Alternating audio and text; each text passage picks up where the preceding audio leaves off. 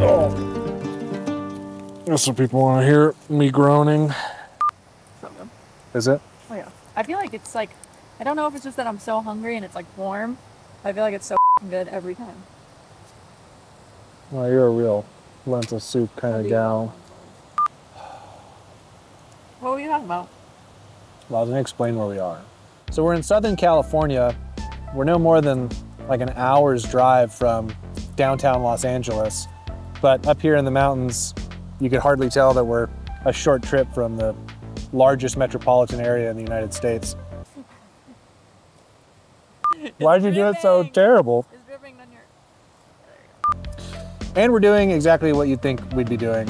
We're pursuing a, I don't know if you'd call it rare, but certainly a isolated little pocket of endemic fish up here. There's native rainbow trout in the small creek that we're fishing way up in this drainage that have been trapped here by landslides and have remained pure and intact over the centuries. Because this whole area, even though it, appears wild and pristine, we're just on the edge of a federally designated wilderness area. It's pretty pristine here, but the landscape has kind of hidden the fact that everything around LA has been pretty abused, especially in the early pioneer days. All of these water sources were dammed and used for drinking water, and there were mining outfits up here and small towns, and now it looks relatively wild, but there's been plenty of opportunity for people to plant non-native fish in here. Downstream of this area, there are non-native fish.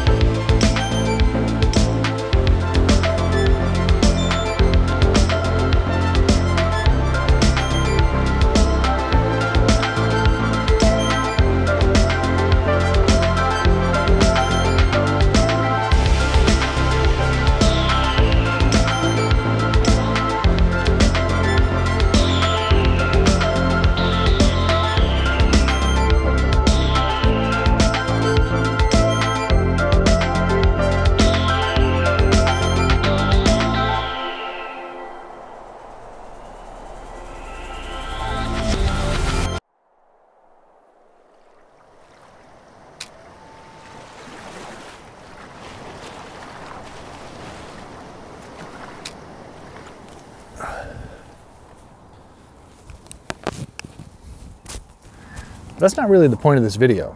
The point of the video is to talk about our collaborative film with our friend Scotty over at Wildfly. Maybe you've heard about this, maybe you haven't. It's called Hope in High Water, and currently it's behind a paywall.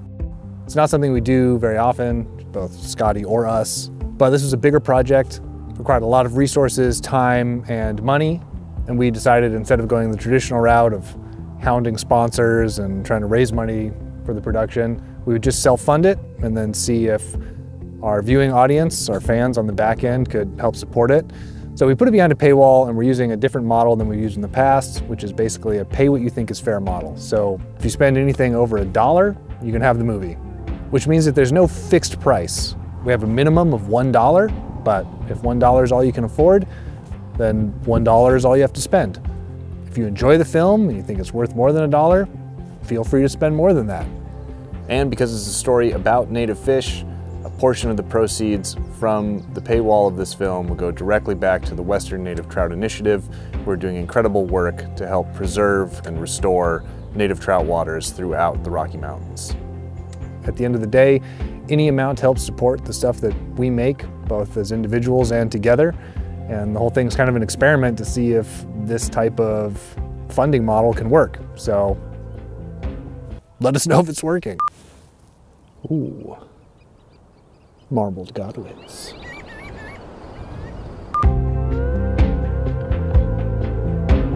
The film was a blast to make. I mean, if you're familiar with our work, you'll know that we don't often collaborate with other filmmakers.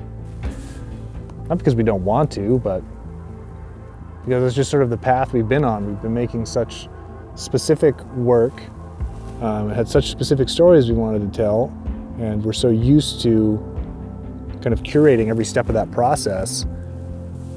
We haven't often reached out needing help or wanting to collaborate on anything because we've kind of dialed in this system between ourselves. So that's what made this project so cool, was to get another filmmaker. Honestly, there was 3 filmmakers working on this. There was us, there was Scotty at Wildfly, and there was also Will Phelps, who shot most of it from Phelps on the Fly. A lot of you might be familiar with his channel as well. We've all been working in the same space, mostly as individual creators for the last decade or so. So it was really cool to bring all of our collective experience together and make a project collaboratively. I mean, from the start, you know, from the planning process to the development to the shooting and then the editing and the story building on the back end. And I think it's cool because anytime you get multiple or new perspectives from other creative people working together, a project will take on a new shape that you probably could have never envisioned on your own. And it's really cool to see how we each complement each other in the end. What the f is that? Oh, it's a goose. So when you're working together with someone else or multiple people, all these new perspectives are flooded into the work, and there's so many different ways to tell a single story. So it's really rewarding and eye-opening to collaborate in that way. And in the end, I think the final product that we ended up with was something really, really special that none of us could have made on our own. We shot it this past summer in Wyoming. The goal was for us to take Scotty to some places he's never been before that are really, really special to us, but then to also push farther than we've been before and try and see some new places. And, you know, watch the trailer for the film, or if you watch the film, you'll see that that came with all sorts of ups and downs and challenges and hardships. But in the end, above everything else, it's sort of a story about us and our friendship. For those of you who have spent a lot of time watching our channel, I think it'll be cool to see Amy and I in a slightly different light than we would necessarily represent ourselves. When you are in total control of how you represent yourself and how you tell a story, it's often easy to put up certain barriers or facades, or, you know, if, I don't know, you think something you said or did on camera was goofy, you just cut it. But somebody else's perspective might be like, oh no, that was funny, or that was an interesting insight into your personality. And, you know, I think a big goal for Scotty with this film, and really Scotty is the mastermind behind the larger story here. You know, we all shot it collaboratively and we're all involved in it, but Scotty did, you know, 95% of the major story editing here. It's really his film and his story to tell. He was interested in showing a little bit more of what we're like behind the camera or off camera.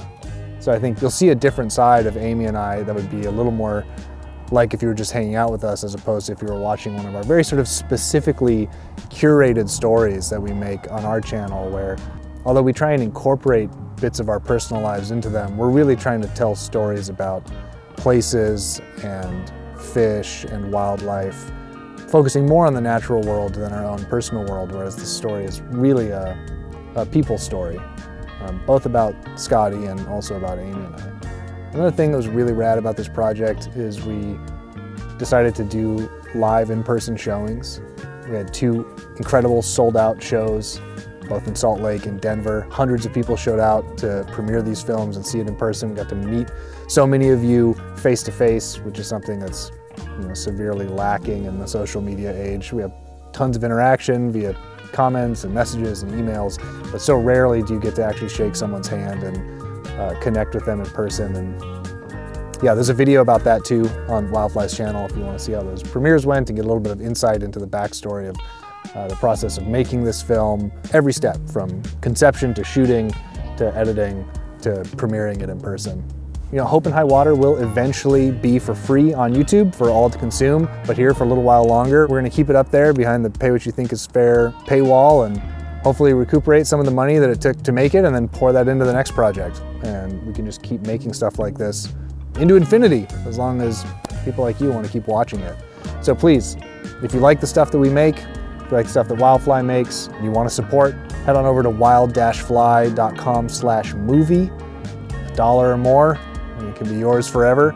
There's also some perks for people who donate more money. All that information is in the Wildfly video, which will be linked down below.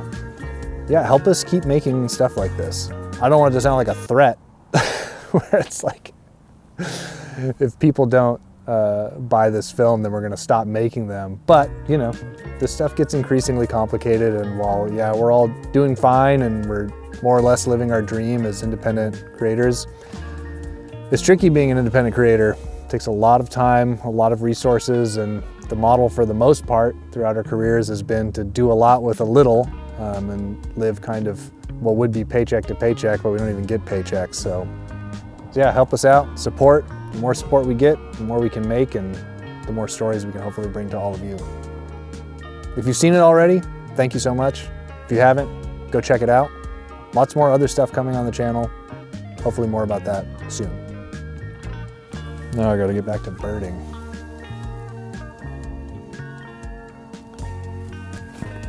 So I heard you like Wimbrels. Somebody wanna f***ing tell me what the difference between a godwit and a dowitcher is? I gotta get Amy. Oh yeah, and I almost forgot to mention, we actually made a full collaborative merch line with Wildfly for this project too. We did all the designs. A lot of people have been asking us for merch lately. Hopefully there'll be some of that stuff on our own website soon. But for now, next best thing, awesome collaboration, awesome set of merch. Check it out if you're into that kind of stuff. Bye.